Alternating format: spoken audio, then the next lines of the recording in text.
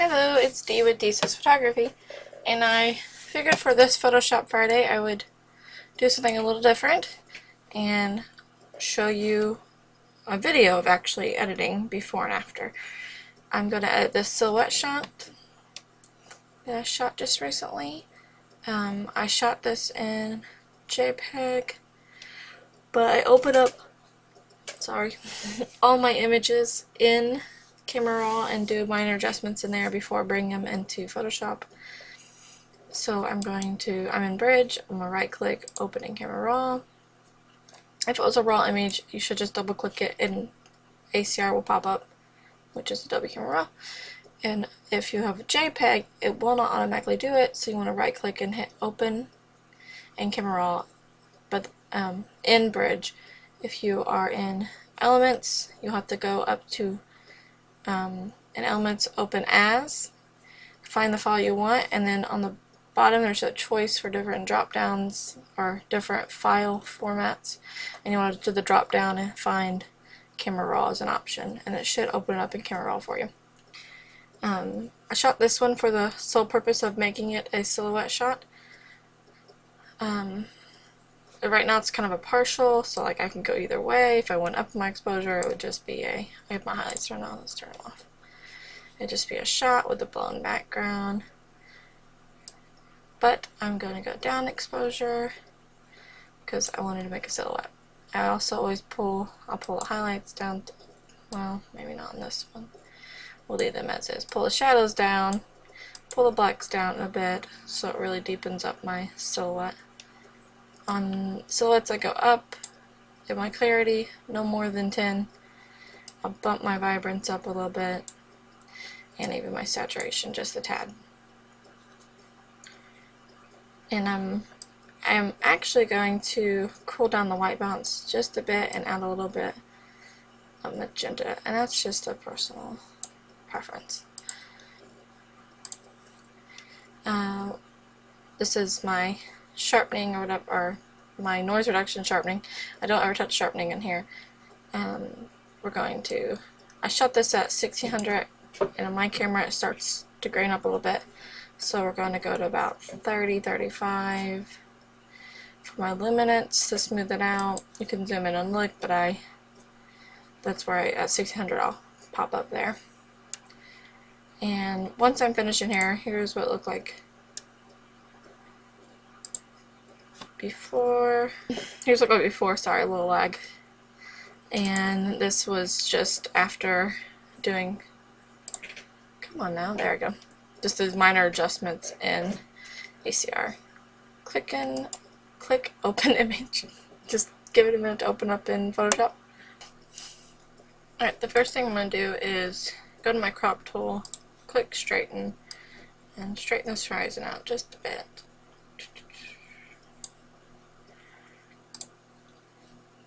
And this is a center comp because that's how I rolled that day.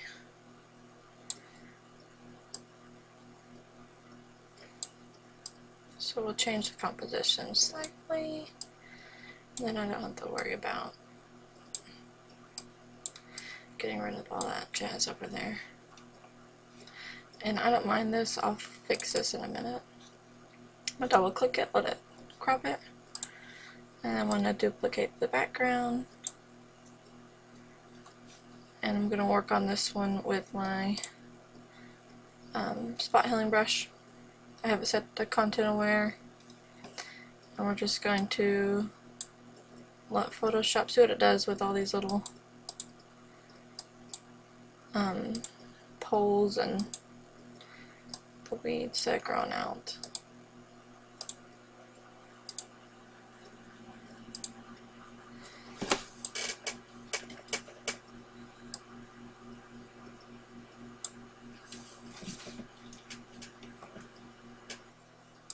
And we're just going to keep going through and see how much it will fix.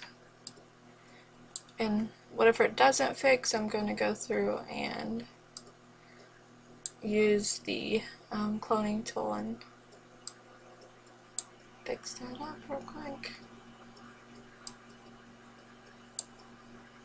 that is a telephone line, but I can't remember. Oh, didn't mind to do that. Sorry. I moved this. Let's try to move it back. There we go. Alright. And we're going to zoom in a little closer so I can actually really see what's going on. And Photoshop does pretty good. I mean, obviously it's not always accurate, but that's because it's just trying to use whatever's around the spot to figure out what to replace it with. And sometimes it's close to edges and I can't tell what exactly it's supposed to be.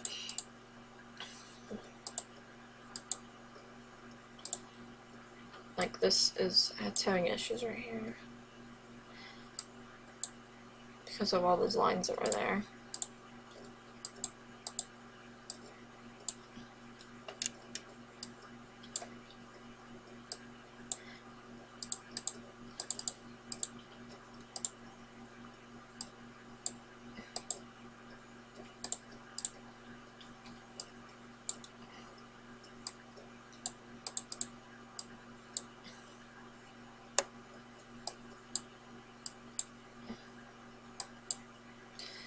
Alright.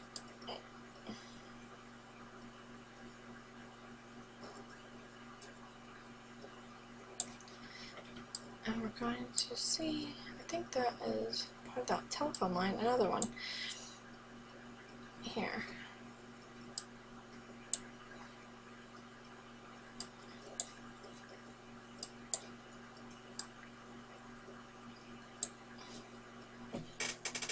Sorry, I paused it for a second.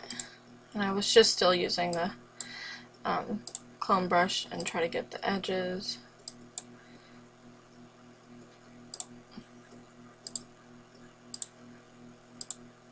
But my computer's slow and I figured I didn't want to wait forever for it to load the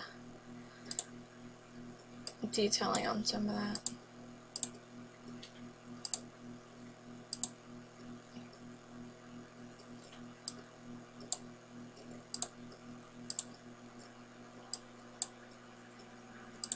And I just am using my left bracket, right bracket too. Sorry, yeah, text to get my brush down in size quickly.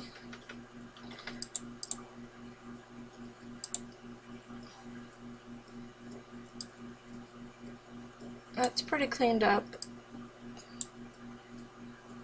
I think that just was the cloud right there. That one was kind of funky.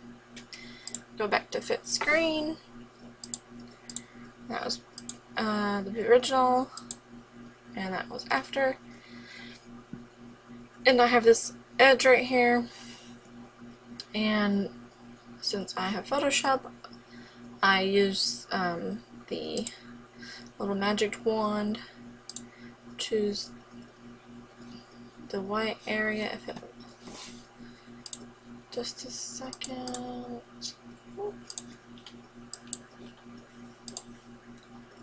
I just had to turn my tolerance down because it was trying to pick up. If you find your magic brush is picking up other colors, it's because probably your tolerance is up too high. And go to Edit, Fill, and choose Content Aware.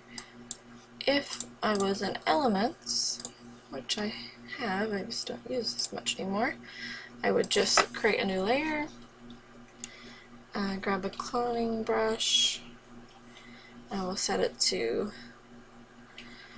90, actually usually 100, but we'll do 100. And I'm going to grab, or use the Alt key and grab an area way down here so that it doesn't look as repetitive. And that top line, or the horizon line. But since this cloud is right here, I want to extend that over. So I'm going to Alt right there and just extend, Alt, and extend. Increase my brush size, Alt, and I I would just play with my brush size on this until I get it to look on the edge what I want to look like. And if it looks repetitive, I will just go back in and use the cloning brush to fix that up.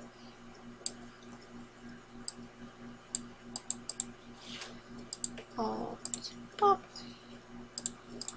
Alright, there we go.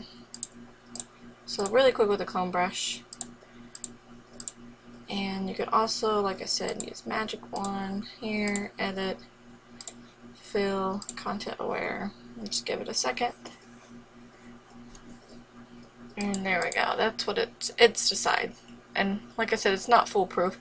As you can tell with that area right there not looking as nice. So I'll just use what I cloned. And since I'm going to use the actions from Workflow Wonders, I'm going to flatten it beforehand because they all create a sharpening layer by using your background layer. And since I want to also use this area included and without those little poles and all that junk right there, because it would sharpen those up and have a really weird texture. For this one I wanted a bold matte finish, so I used Deep Enrich and Matte Enrich. So we'll just run them really quick.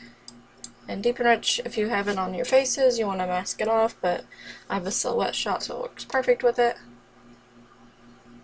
And there is Deep Enrich really quick, what it looks like. As you can tell, it's really deep. I'm going to go ahead and run Matte Enrich. And that's with Matte Enrich on top of it. I did not have, these are at 100%. I'm going to reduce Deep to about under 60, 57, 58. Matte Enrich to about 75-ish. And they both have sharpening layers. That's if you just wanted to use one by itself, it would still sharpen it up for you. When you're doing what I'm doing, which is multiplying is not what I wanted to use, but you're using them together, I like to turn one of the sharpen layers off or reduce it really low. So we'll just turn this one off, and that is the finished image with the two actions right on top of it.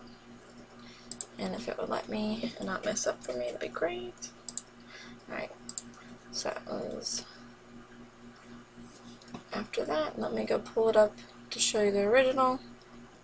Yeah, here's the after, and here was the before. And as you can tell, I really like the after much more. It's more my style. And here's actually what I'll be posting, but you can see the actual comparison before and after.